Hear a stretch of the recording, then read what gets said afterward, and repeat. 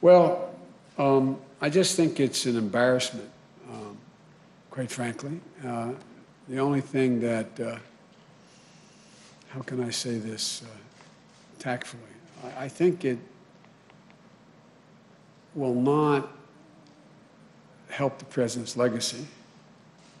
I think that I know from my discussions with foreign leaders thus far that they are hopeful that the United States democratic institutions are viewed once again as being strong and enduring.